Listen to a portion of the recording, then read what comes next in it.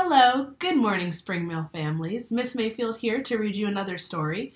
This one today I think is super fitting for everything going on right now because even though we're not in the classroom, we are still learning every single day, and so I thought it would be helpful if we read Your Fantastic Elastic Brain. Stretch it and shape it. This is written by JoAnn Deak, Ph.D., and it's illustrated by Sarah Ackerley. So I hope you enjoy this story and learning about what your brain can do just as much as I did when I read it for the first time. Let's go ahead and get into it. And if you want to pay attention to the little mouse and the little owl on the sides of the pages when I'm reading, they're hidden everywhere. Like this one here says, an average person's short-term memory holds 7 digits at a time.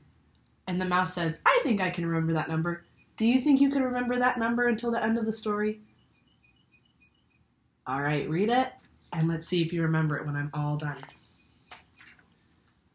Your fantastic elastic brain. What does your brain really do? Does it fill the space between your ears? Hello there. All I see is pink stuff. Well, yeah. But your brain can do so much more. Your brain helps you think and remember, and name what you see and what you hear. It lets you move your body and feel both touch and emotions. Your brain does all the things that make you, you. Like how you like certain foods, your favorite word, maybe it's elbow.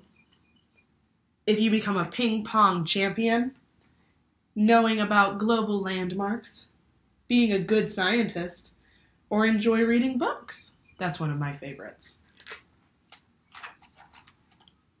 So what is your brain? Is it a muscle? No, your brain is an organ in your body. It's made up of cells and tissue. The brain controls everything you do, everything you think, everything you feel, and even everything you dream.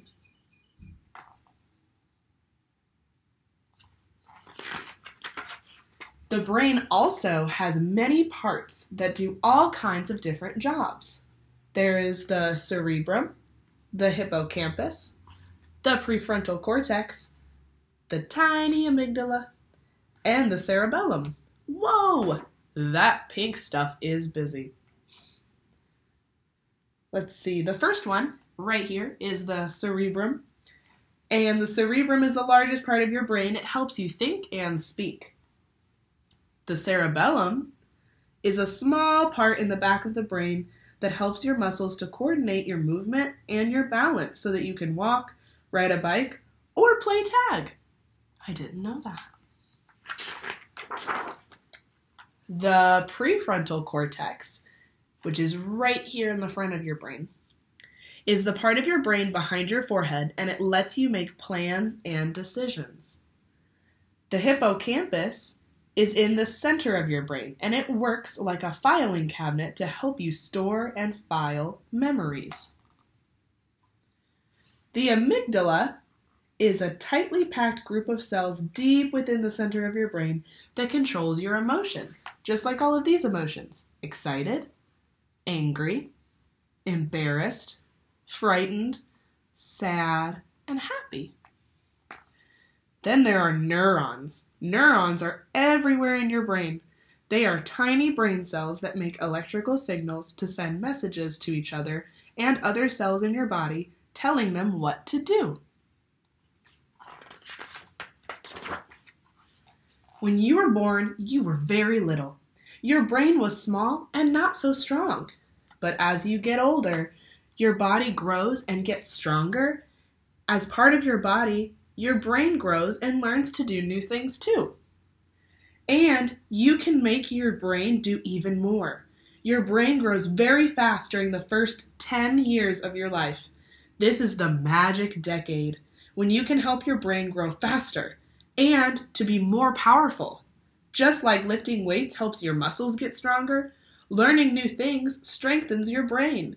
You can give your brain a good workout by trying to learn as many different things as you can. just like elastic bands that stretch when you pull them. Even things that are hard at first, or that you don't like to do, or that you don't do very well, get easier every time you keep trying. Think about the first time you played soccer. You probably couldn't kick the ball very far or make many goals, but as you kept going to practices, you learned more about the rules in the game and followed your coach's or your teacher's directions.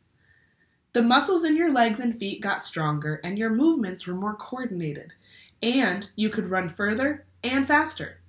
Learning more and practicing what you learned let you play better and have more fun.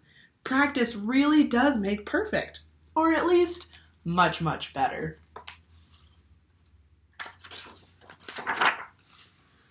You can stretch the part of your brain that controls your feelings too. If you are frightened, which means scared, about taking a risk like learning to swim, finding the courage to put your face in the water stretches your amygdala, and it will remind you that you overcame your fear. So you will be braver the next time you do something that scares you, like diving into the water. And look, they gave him a 10. He did such a good job.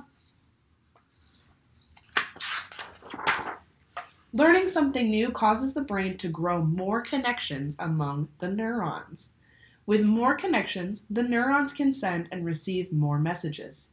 These connections help to stretch a part of your brain and make it more elastic, so that it can hold more information and more ideas. How does the brain stretch and grow? Well, let's think about it. Neuro means that the word it is a part of has something to do with the brain.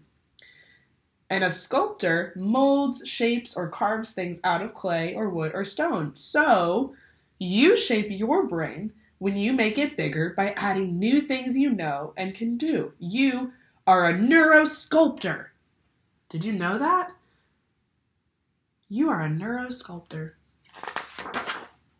When you learn something new, you're building on what you have already learned. In the same way that the muscles in your body work together when you want to lift a heavy object or kick a ball, the different parts of your brain work together when you're learning something new. The amygdala makes you want to learn to play the piano. The cerebrum helps you decide to practice. The cerebellum calls up to the memory of watching and listening when your piano teacher showed you how to play a new piece of music. Then it sends a message through neurons to the muscles in your wrists, hands, and fingers so that you can play the right notes. The next time you play that piece of music, the parts of your brain and body will know how to work together and you will play the song more easily. That makes sense. The brain that makes you, you, really is an amazing organ. It controls what you think, do, feel, and remember. Your brain is growing very fast your first 10 years of life, and now we know that you can help it grow. When you try hard to learn something new, connections grow from neurons and attach to other neurons. Then, your brain sends a message faster, making part of your brain bigger and stronger. Making mistakes really helps you learn because your brain keeps trying new things and stretching out until you figure out the answer to your problem. You are shaping more elastic brains when you learn new things that build on what you already know. The more difficult kinds of things you learn and think about, the more you can learn, know, and enjoy. The harder you try without giving up, the more you will learn. You really can train your brain to be fit and strong and to keep stretching and growing throughout your whole life. The end. Do you remember the number at the beginning of the story? It had 7 digits in it. Let's see. Did you get it right? Wow, the brain is an amazing organ, isn't it? And this is why even when we're at home, when we're with family, when we're with friends, when we're at school, when we're out getting groceries, wherever we are constantly practicing and growing our brains so that things get easier with time. Thanks for listening today, and I hope you enjoy the other stories on our YouTube channel. Have a great day.